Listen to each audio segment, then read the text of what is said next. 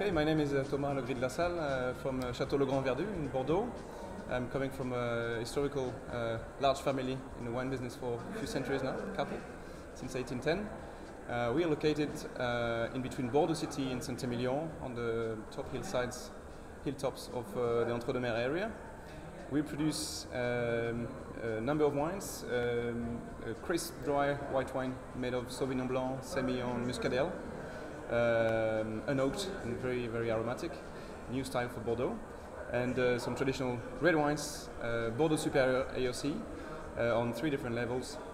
One is unoaked and 2 are selections of best vineyards that we age in barrels for 12 to 14 months.